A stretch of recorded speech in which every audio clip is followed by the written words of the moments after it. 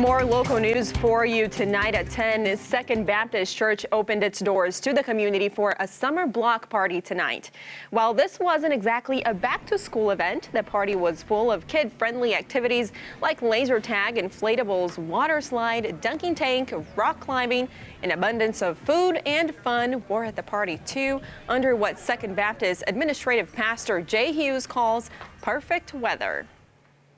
And we just kind of open our parking lot up to our neighborhoods around us and invite people to come. It's a free event, and we've done this, like I said, the third year of doing it, and just as you can tell, have a great turnout and just love having people from all around us come in and have some fun tonight.